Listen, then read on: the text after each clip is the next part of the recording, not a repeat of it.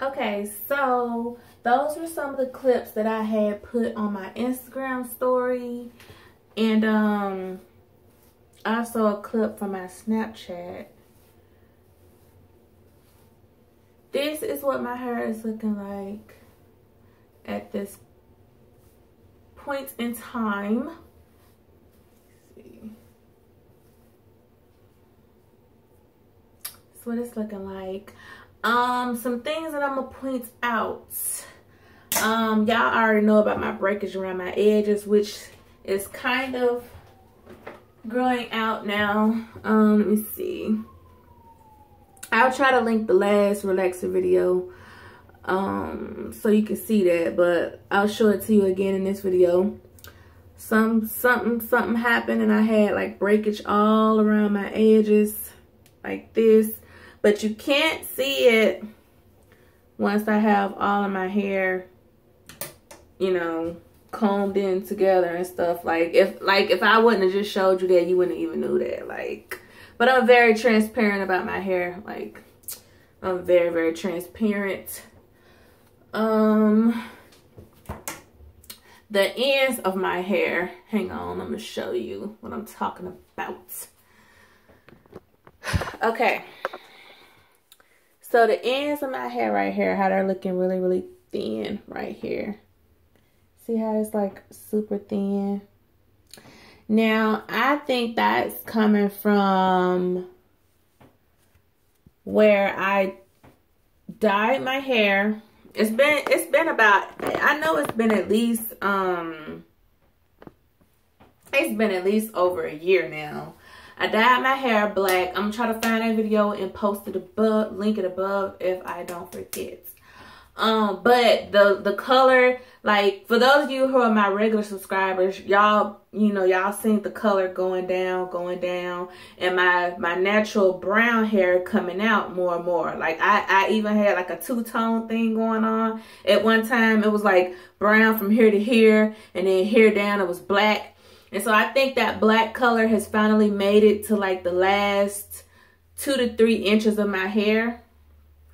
And that's where like the last of the thinning is, because that's the only part that's like thin is the ends. And I think that's because of the hair color has finally made it to the ends of my hair. And you know, it's pretty much like hair color, permanent hair color just pretty much breaks your hair off like over time. I mean, unless you're like very diligent with keeping your hair moisturized and deep conditioned. And by me, I had EJ in 2015. So after that, I just really didn't have the time to dedicate to hair care. And my hair care suffered a lot. Plus, I went through postpartum shedding. And yeah, I've had a few setbacks. I might do another video about it. But I'm going to go ahead and comb my hair to the back where you can get a better look at it. Because those, the videos from the Instagram stories weren't that well because they were vertical. So, let me show you what my hair looks like up close better in landscape mode.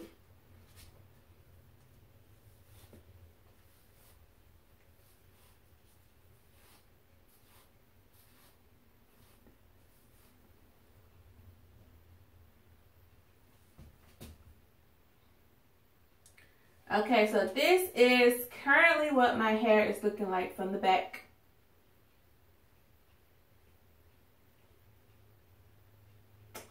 So what my hair is looking like.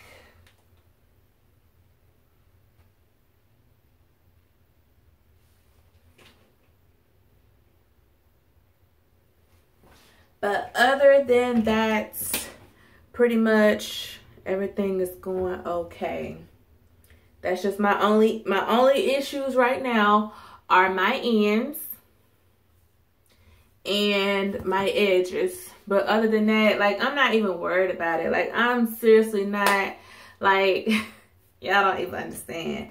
Like, I'm on this hair journey, but I'm not obsessed like I used to be. Like, I used to be obsessed looking for any kind of growth within a week, within a month. Like, I just be, like, obsessed.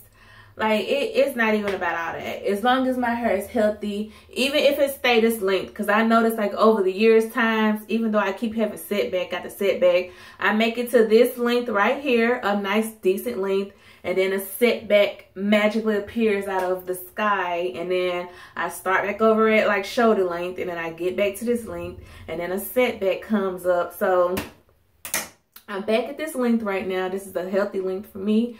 So if I can pass this, cool. If I can't, that's cool too. I'm not in competition with anybody. I'm not worried about anybody. I mean, I relax my hair because I like the maintenance of it.